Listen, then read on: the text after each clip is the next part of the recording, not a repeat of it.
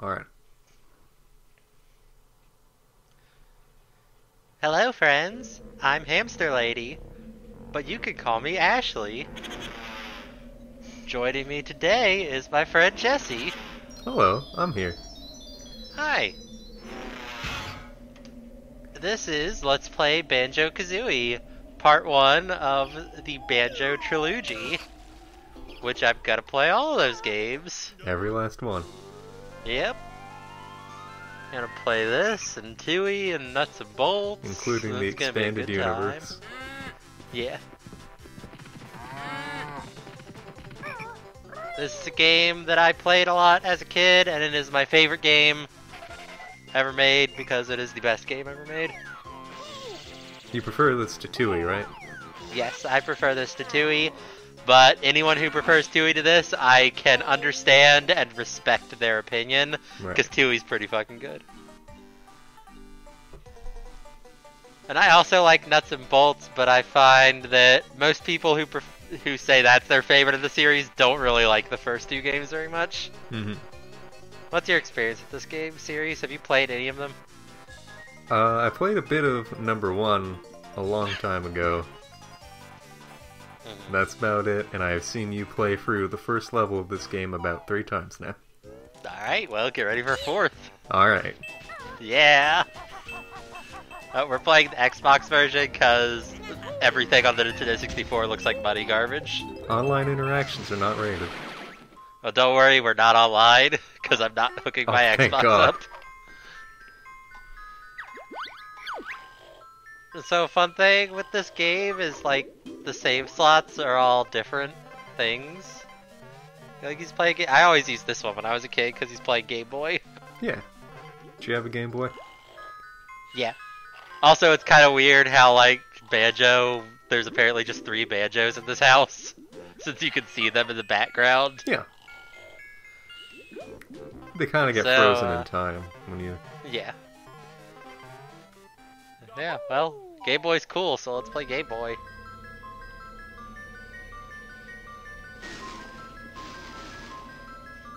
And this is the Game Boy version of Banjo-Kazooie. Just boots up Grunty's Revenge.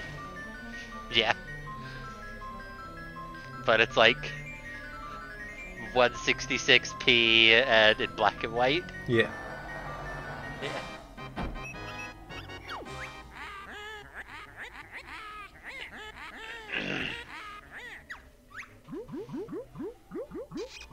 You know the new ukulele has a filter that sets it to 166p rendering resolution?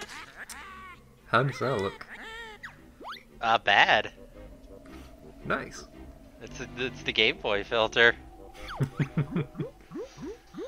It's a classic. Yeah.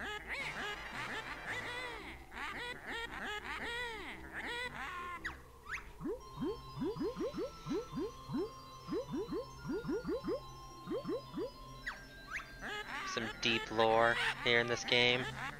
Oh yeah. You know, if you think about it, Tooty is the saddest soul of all. Go on. You know, everyone in this game is a sad soul. Oh God, right. You may recognize these characters from their debut game, Super Smash Bros. Ultimate. Yeah. Where the director Sakurai gave us full exposés on each character. Yeah. I don't think I've ever noticed until now that she's got like weird, like, her pants go over her feet, but only like in a single little band around her feet. How long have you been playing this game? A long time, but I never What? noticed how fucked up her legs look. No, look, this is even like... I swear to God. What? I don't pay attention to Tooty's feet. She's in like 2 cutscenes in this whole game.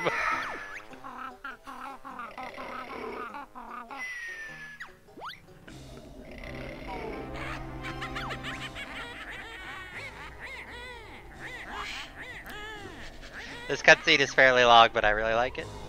Yeah.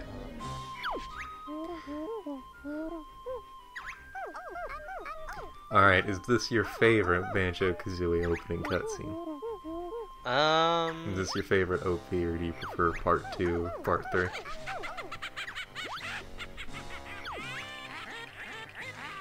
Tooty has a pretty good opening cutscene, but it's very long, and in the Xbox version, the audio desyncs with the video.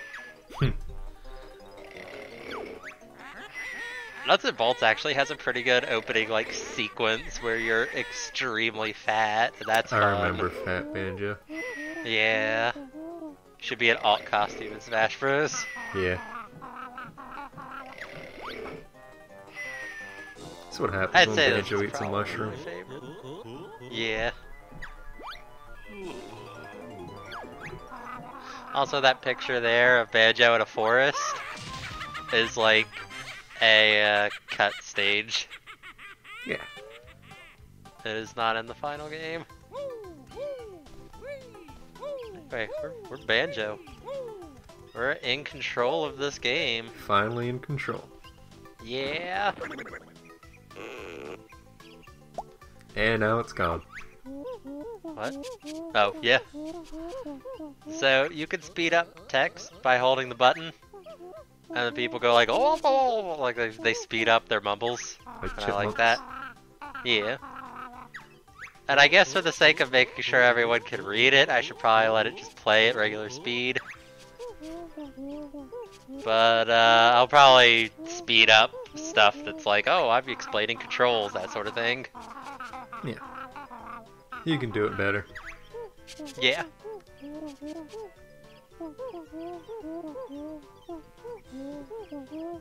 Ever thought about speedrunning this game? Yes, actually, I did try it a little bit, but then found that I did not enjoy playing the game that way. Fair enough. Should I get him to teach me some basic moves? No. Okay. Don't subject me to more bottles. Bottles is great. Oh, He's such a poor soul. that's why he sucks. He's the lost soul. Oh. I mean, he's really a poor soul in Tooty. Crestfallen bottles. So, you may notice we're jumping higher now. Yep. As you go through the tutorial and he like teaches you how to jump and how to do things, it actually unlocks like the backflip and other basic moves. And the Nice. roll and everything. Like you could just kind of barely jump at the start. But we will go through the tutorial areas real quick. Our basic Yeah. moves include jumping, of course. We've got a little bit of a double jump, the feathery flap, backflip. It's very standard Mario 64 stuff. This game was heavily Standard Smash inspired Bros. by... Yeah. This game was heavily inspired by Mario 64, and I think it uses the same engine as well. We can climb trees. It doesn't come up very often, but you can do it. We can peck at things, that's always good. We've got this like claw swipe that's useless. Rolling into things is honestly the best way to kill them. If you jump at the end, you cancel the animation. Good tech. Yeah, pretty hot tech. These empty honeycomb things we're collecting give us an extra health bar when we get them all. Every stage has 2 of them, except this tutorial area has 6. You just messed the one up. Yeah, and I don't care enough to go back and get it, because 1-ups are meaningless in this game. They just exist. If you run out of if you run out of lives, the only thing it does differently is it puts you back here and you have to walk back to the stage that you were in. Can't believe Ashley missed that one up. I know. We have this like barge attack. It's not very useful in combat, but there's like puzzles that use it, like this one for example. And the last one you break will always be the one that has the honeycomb piece in it.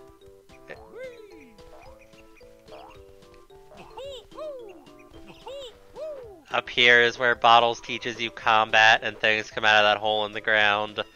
But since we skipped the tutorial, we just kill this Collywobble and we get the thing. It's a good name for an enemy.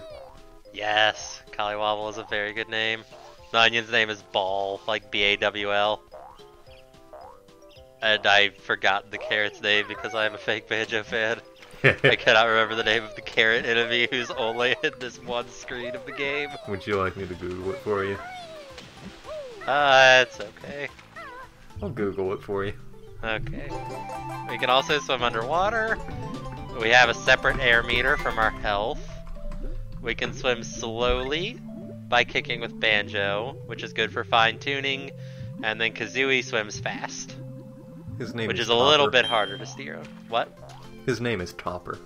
Oh yeah, Topper. I knew that. I just forgot it.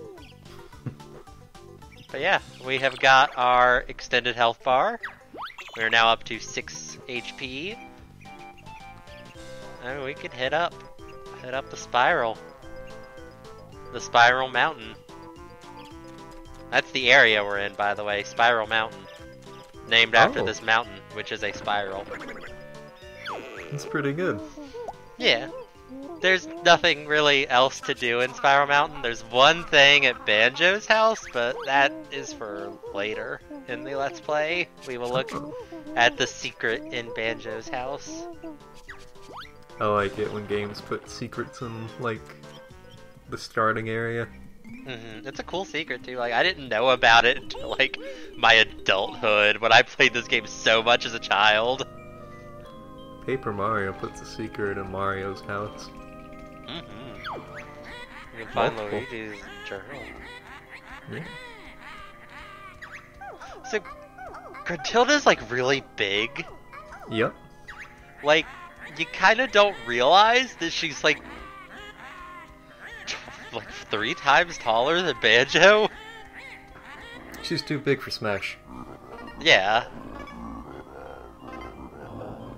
Speaking of Smash Bros, they have like a generic dragonfly enemy from this game as a spirit, and they don't have like Klungo, this guy in this cutscene, Grunty's assistant.